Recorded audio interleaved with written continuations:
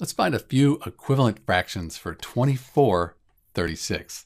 So to do this, we're trying to find other fractions that are equal. They're equivalent to 24 divided by 36. You get the same decimal value, just the numerator and denominator, they're different.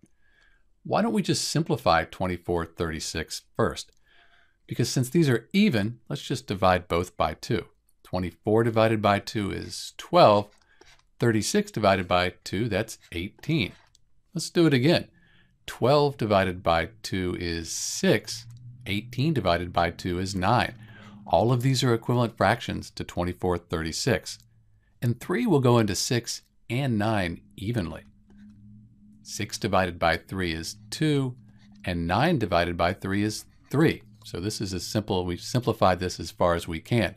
But these are all equivalent fractions. Divide 2 by 3, 6 by 9, 12 by 18, or 24 by 36, you'll get the same decimal answer.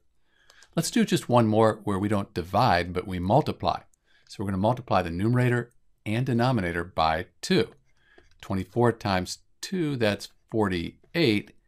36 times 2 is 72. So 48, 70 that's another equivalent fraction for 24/36. This is Dr. B. Thanks for watching.